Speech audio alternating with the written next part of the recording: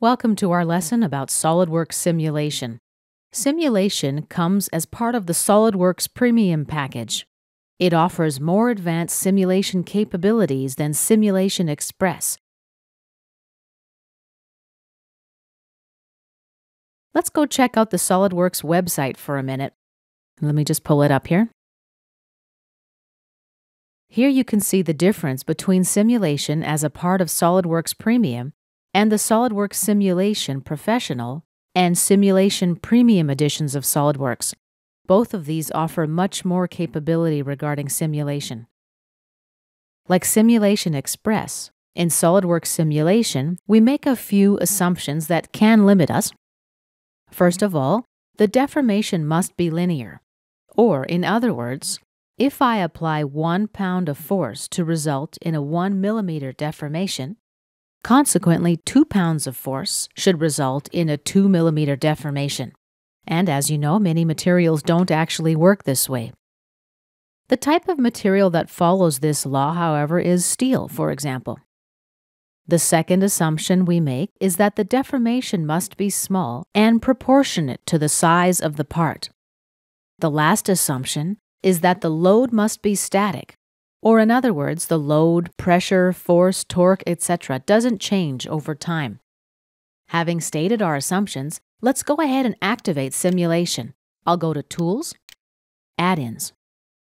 Next to Simulation, I'll check the box on the left, and I'll also check the box on the right. This is the Startup box.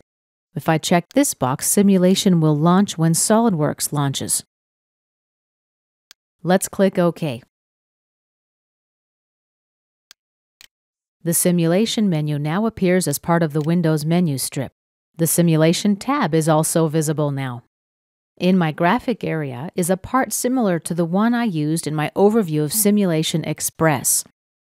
What I'd like to do is run approximately the same study so that you can better compare these two add-ins. Let's start by creating a new study. We can click on the Study Advisor submenu and select New Study, or just choose Study from the Simulation drop-down menu. Since I'm running the SOLIDWORKS Premium version of simulation, under Type, only the static option is available to me. Name, let's leave the default name in place, Static 1, and click OK. Now, you may have noticed that the simulation interface is similar to that of Simulation Express. That, of course, makes it easier to transition from Simulation Express to the full version of simulation. Can you guess what the first thing we've got to do is? Let's set the fixture. Right-click on Fixtures in the study tree. We can select the type of fixture, or we can click on the Fixtures Advisor up above. I'm going to select Fixed Geometry. The first option here is Fixed Geometry. This basically sets the degree of freedom to 0. We've got a preview in the example window. Another type of fixture that's available is called Roller Slider. And we see this in the preview as well. Let's try the Fixed Hinge. Let's expand the Advanced section now. We can choose Symmetry, Circular Symmetry, use Reference Geometry, on flat faces, on cylindrical faces, on spherical faces. For this example, I'm going to go with Fixed Geometry. And let's scroll down. Under Symbol Settings, we can change the symbol's color, the size, the visibility, whether to show the symbols or not. I'm going to select this face. And for example, if I want to hide the symbols, I'll uncheck the Show Preview checkbox. At this point, let's click OK. Fixed 1 is now added to our study tree. Now it's time to apply an external load. I can do it a couple different ways. Right-click on the External Loads folder and select from a number of load types: force, torque, pressure, gravity, centrifugal, bearing load, etc. Or I can expand the External Loads submenu and select from the flyout. Let's go with force. Here we've got the option to apply a force or a torque. I'm going to select force, and then I'll select a face. We can apply the force normal to our selection, or we can use a selected direction. I'm going to enter a value of 100 pounds.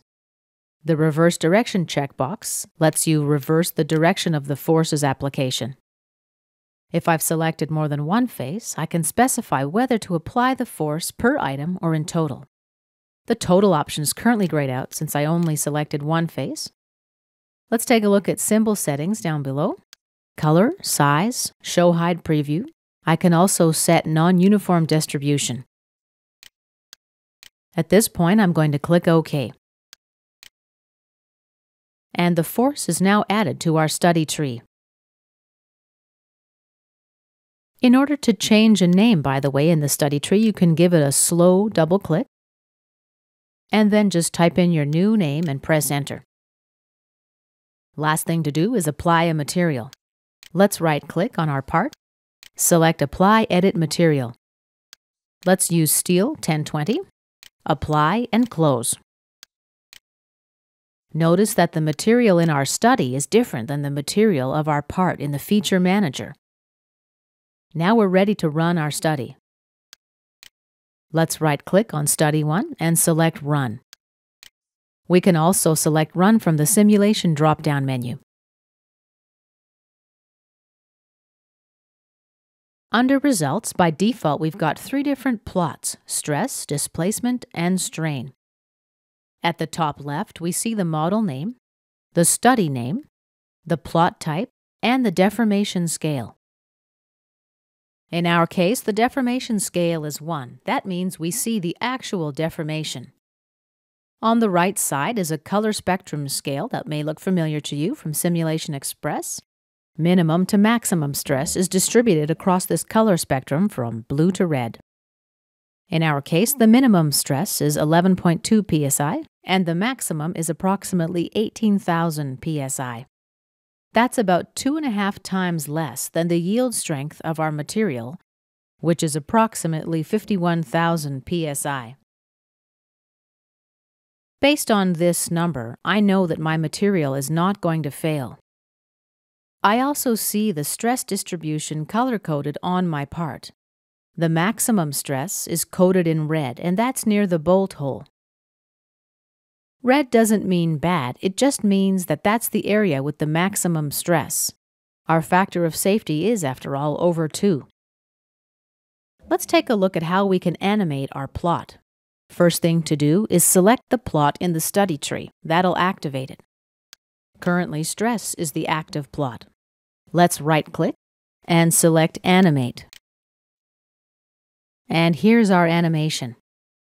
We're also able to specify the number of frames, as well as the speed, forward only, loop the animation, and reciprocate the animation. We've also got the option to save our movie as an AVI file. Under Options, we specify the desired codec or compressor, as well as the file location. Here's a list of available codices. Let's cancel out of this window. Let's uncheck Save as AVI File and exit the animation. To add another plot, just right-click on Results and select the plot from the available menu. I'm going to choose a factor of safety plot. Here we select the desired components. Since I've only got one part, I'll select All. Under Criteria, I'm going to select Automatic for now. And then let's click the next arrow at the top of the Property Manager. Multiplication factor, let's leave it as 1. Next. Now areas below the factor of safety, let's say 5. The minimum factor of safety is 2.8. Let's click Accept. The area in red on our model shows where the factor of safety is below 5. In the top left is a summary of our plot. Red shows the factor of safety under 5, and blue shows where the factor of safety is above 5. Lastly here, to delete a study, simply right-click on the Study tab at the bottom of the screen and then choose Delete. This concludes our overview of simulation.